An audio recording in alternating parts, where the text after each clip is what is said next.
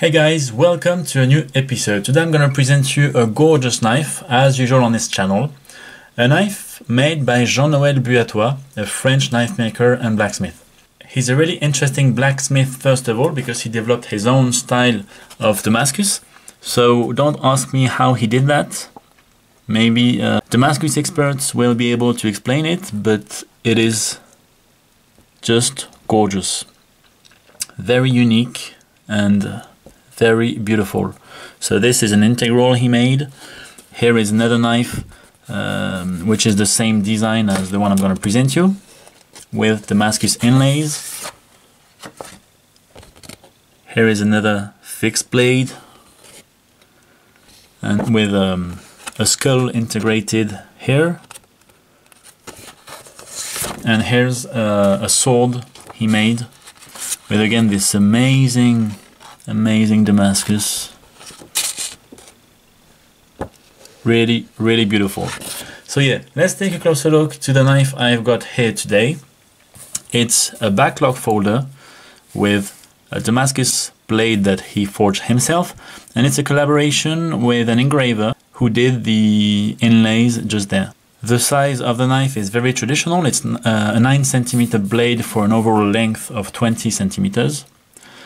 We've got a steel base with these inlays right there, custom pivot, and this Damascus blade, and the mechanism of the backlock, which is integrated on the back of the knife right there. So very interesting design overall, with above that this amazing Damascus with a very fine pattern. It's so detailed, it's just amazing.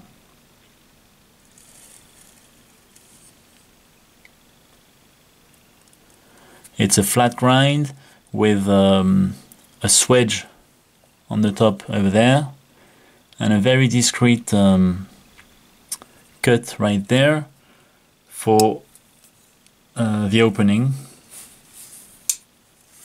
The handle is made of steel, and we've got these beautiful inlays that are done with the maki-e technique.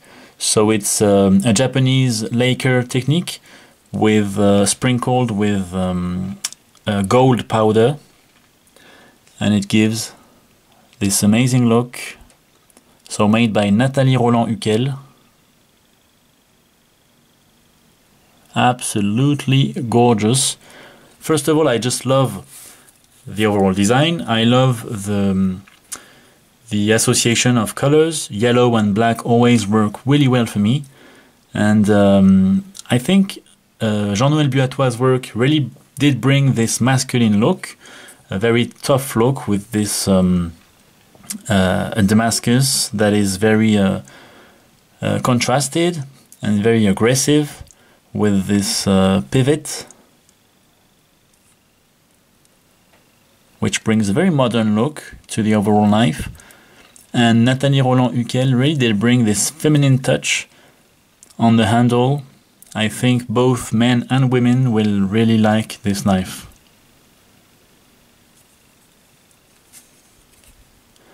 What I also like is the finish on the frames. It has a bead blasted finish, but it's extremely fine and very it's a very unique bead blasting look. I asked the maker about it. He did his own bead blasting mixture, and it has like coconut fibers in it, so it takes a long time to make, but it has this very unique finishing.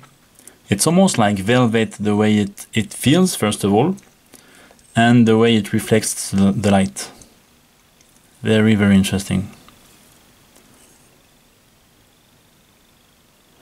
These flowers, I forgot how you call them in English. You'll have the name right there. But they are just beautiful, very detailed. I'm not even sure the camera will be able to catch all the details. They are different on both sides, but just as gorgeous. So there you have some details on the button of the backlock, which bring some grip if you want to close it like that. You can also close it by pushing it like that to unlock the blade. And it makes the mechanism very discreet. It doesn't protrude on the top of the knife.